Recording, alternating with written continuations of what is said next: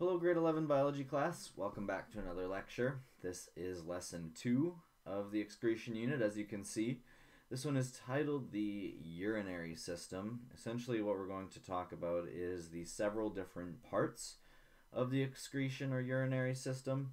The 4 parts, the main parts, are actually above me in the key points. There's not a whole ton of different organs involved in this unit, but the kidney is extremely complex. Lesson 3 will be all about the kidney. This will be first how the whole system works together. So, this is the anatomy of the urinary system, and yes, it is from Shutterstock. So, we have the inferior vena cava, so blood is going up this way towards the heart, and with this one right here, this is the descending aorta. The blood goes down towards, well, here are the kidneys and to the legs. So the aorta goes up from the heart and curls back down and goes down your body. So blood is delivered to the kidneys directly from the aorta. We have the aorta into the renal artery. So that artery goes straight off the aorta and to the kidneys. And the kidneys get a lot of blood. That's why they're connected directly to the aorta. They need a lot of blood. So the renal artery is connected to the kidney here. This is the kidney. There are several different parts, and we're going to get into all those. And then the blood that is filtered goes into the renal vein, the blue one here, and that attaches to the inferior vena cava, and it pushes it back up towards the heart. So blood that goes to the kidneys has an extremely short trip. It goes to the kidneys and it goes back to the heart, and that is it. Like some blood that would go down to your leg has an extremely long trip, or even to your liver has a longer trip. But here goes to the kidney, it is filtered, and it goes back. We have this area here, which is the renal pelvis. So that's kind of the area where all the stuff meets. And then the urine goes down here, this tract. This is the ureter, that's key point 2. Down here to the bladder, where it is stored, and it exits through the urethra. So you can see most of the stuff that's going on is in the kidney. We can also mention the adrenal gland right here. We're going to talk about that later as well. So just note that the adrenal gland is attached to the kidney. And we're going to talk about the renal column and the renal pyramids and the renal cortex. We're going to talk about all that.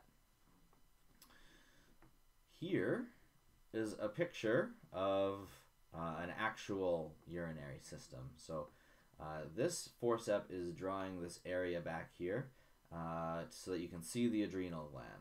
On this side, there is a flap that's covering it, so you can't see the adrenal gland. So that's why they have this pulled back here. And then the kidneys are a pretty distinct shape, and you can see here the large amount of stuff you have going into the middle of it. That's the renal artery and the renal vein going into it. We have here this big thick one is labeled as the inferior vena cava, so that's traveling back up towards the heart. And then we have this stretchy one here, that is the aorta. Okay, so we have the aorta brings blood down, it goes to the kidneys, it then enters the inferior vena cava and goes back up. Now the stuff that is filtered, the urine, goes down the ureters, and it's these 2 strings right here. There. And then this one right here, 2 strings. They look out of place, they look like they're just hanging there, there's nothing really attaching them, and that's true. They are just kind of there. They lead down to this muscular part here, which is the bladder. So the bladder has been cut, but you can see how thick it is. And the reason that it's so thick is so that it can stretch, and as it stretches it becomes thinner, so it's able to accommodate a lot of liquid. So I hope that gave you a good idea of what you're looking at. Again, we've got the adrenal gland on top of the kidney with the renal artery and renal vein here. The urine travels down this strand called the ureter to the bladder, where it is then stored. So the urinary system is also known as the renal system or the urinary tract. It contains the kidneys, ureter, bladder, and urethra. Right above me, the key points. With the kidney being the most complex organ in the system and one of the most complex organs in your body for sure.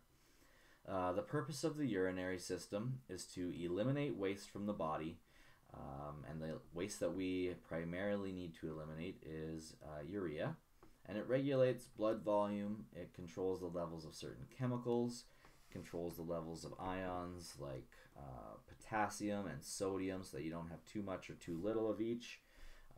It does a lot for you in terms of balancing your whole system and making sure that everything is running properly.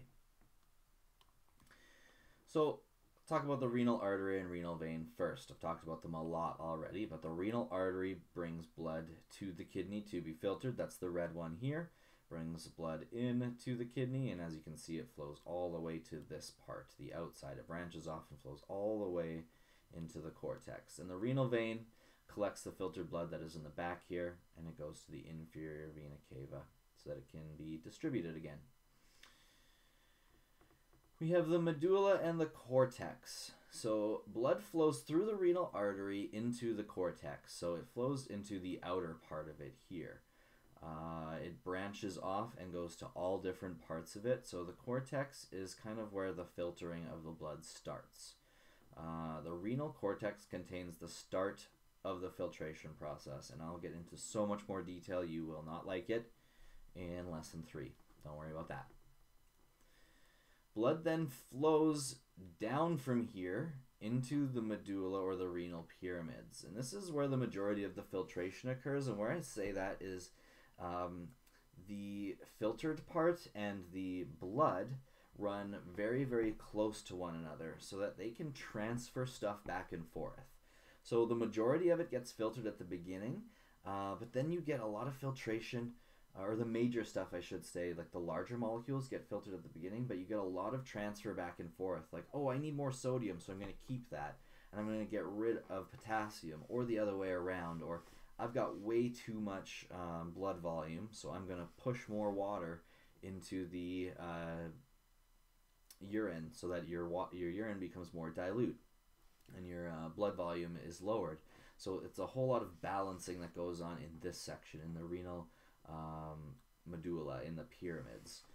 The filtered blood then enters the renal vein so it can go back to the heart, and then here is the renal pelvis, which I believe is the next thing we're going to talk about. Yes, the renal pelvis is this corner thing here. So the renal pelvis of the kidney is what collects all the wastes that have been filtered. You can see that they're kind of attached to the medulla here, and here, and here, these pyramids right here, they're all attached to the pelvis. So it kind of filters into here, which is a collecting zone. So it functions as essentially a funnel to direct urine into the ureter. So here is the ureter, that's the tube that flows down. The ureter is the tube which drains urine into the bladder. So blood flows into the cortex, it then flows down into the medulla where there's extra filtration and trading of water and ions and other molecules until it figures out exactly what it wants to excrete and what it wants to keep. It then sends what it wants to keep in the renal vein to the back to the heart so it can be pumped around again, and what it doesn't want to keep is collected by the renal pelvis and sent to the ureter. So again, we have this picture. That's why you have these lumps or these pyramids inside the kidney, because that's where all this transfer back and forth is happening. And then we have the cortex out here where filtration starts, the renal pelvis right here, and the ureter. Again, you can see from this diagram we have the ureter, which leads right into the pelvis of the kidney, down into the bladder here. This is the large intestine, this larger part here that's less muscular. The bladder. So the bladder is a very muscular and thick-walled organ that stores urine before it's disposed. So it can store quite a lot, and that's because the muscle is very thick and is able to stretch. So urine enters the bladder through the ureters, and you have one ureter from each kidney. Urine leaves the bladder through the urethra at the bottom, which is one singular tube leading outside the body. I think you guys are familiar. The walls of the bladder have a series of ridges and folds called rugae. You should be familiar with rugae from the stomach. Essentially, rugae is a generic name for any folds in a muscular organ. So the bladder has rugae and the stomach has rugae. Strange. Just like the stomach, these allow for expansion. We have also a muscle that is called the detrusor muscle that makes up a large portion of the bladder and is, typo, able to contract for a long time while you're voiding your bladder or forcing pee out of your bladder. So the bladder is essentially, when it's empty, very wrinkly and very thick walls. And what happens is that as it fills up, the rugae expand, the muscles stretch until it gets to a point where this detrusor muscle detects I've got too much in it because it's been stretched out so much. So the detrusor muscle is also able to stay relaxed for long periods of time while the bladder is filling. You do not want your detrusor muscle, which makes up a large portion of your bladder wall, to contract when you don't want to be peeing. You want to be able to stay relaxed for a long period of time, so it is good at that. As your bladder fills, the rugae flatten and the bladder walls thin, and obviously the bladder gets bigger. And that is not the reason, the fact that the bladder gets bigger is not the reason that you get an urge to pee. It is because the detrusor muscle is stretching farther and farther. So the urge to urinate stems from stretch receptors that activate when there's 300 to 400 milliliters of urine in the bladder and when the bladder wall is sufficiently thin. These stretch receptors signal the nervous system to stimulate the detrusor muscle, which forces urine out of the bladder. So when it gets to this size, your detrusor muscle will inherently want to contract, and that is when you need to pee. So you have some different safeguards. You can control that just a little bit to a certain extent, but then there's also a couple of gates that you can control.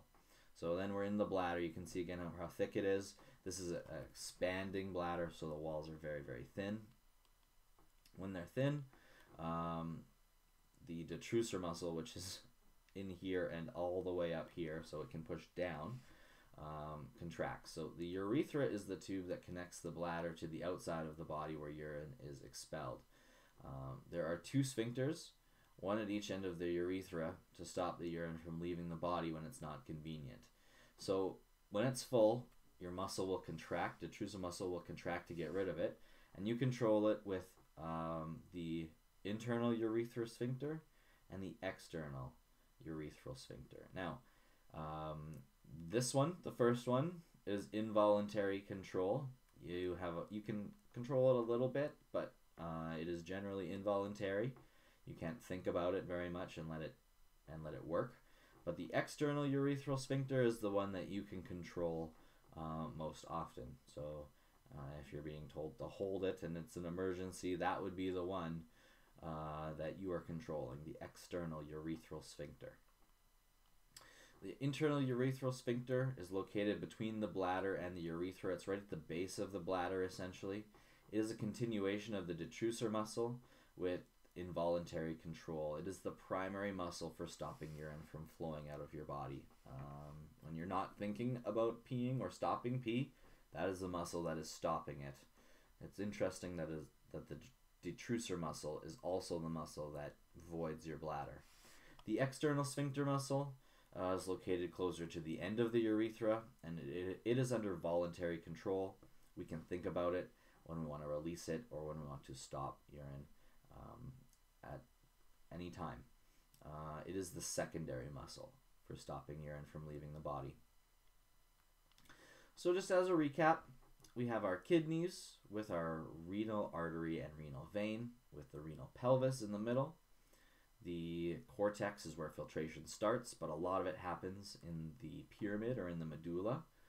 Urine is captured in the pelvis, traveled down the ureter to the bladder, where it is voided through the urethra, and the detrusor muscle is a main muscle that is involved in voiding the bladder. Bladder cancer is something that is extremely common. I'd like you to do some research on it, answer a few questions, and if you have any questions for me, please let me know. Thanks so much for watching, everyone. I really appreciate it, and I'll see you soon.